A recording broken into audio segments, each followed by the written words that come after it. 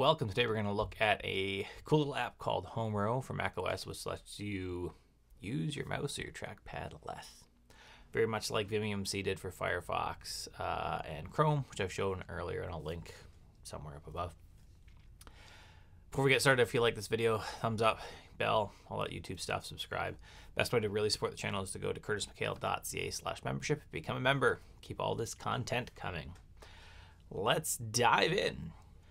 All right, so this is the Homerow site. You can see it. I actually really like that going on this.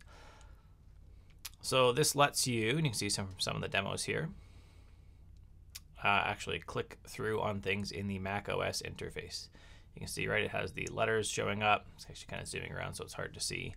That's really what it lets you do. And the pricing on it is right at the bottom. Oh, after all this. So for one Mac, $29 a year. You get to use it forever in its current state, so whatever it's updated to by the time your subscription ends, and you get updates for 1 year. For 2 Macs, it's $39. For 3, it is $49. So Mac OS devices. So I just have the single license right here. So it does things very similar to VimMC. VimMC lets you click on stuff in your browser, but this, if I hit, for me, it's Shift-Command-Space. You can see it actually lets me click on the File menu. It lets me click on the Apple menu in the top corner.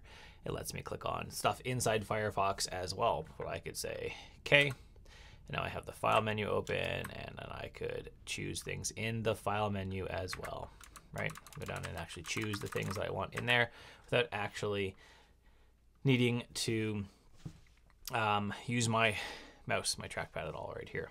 Other thing this lets you do, if I go to Obsidian and if I hit Shift-Command-J, you can see I've got this green highlight around the window now, and I can scroll using H, J, K, and L keys, which is the standard Vim keys, if you know them.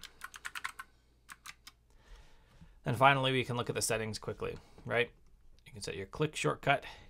You can press space or return to click, depending on what you want. Record shortcut for searching. I've never really used that.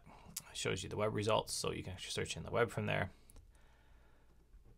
Scrolling, Shift-Command-J, you can set that again. You can change how the arrows work as well. If you want to do the arrows, I just like the scroll keys H, J, K, L. I'm used to them from Vim, so don't worry about it. It lets you set your scroll speed.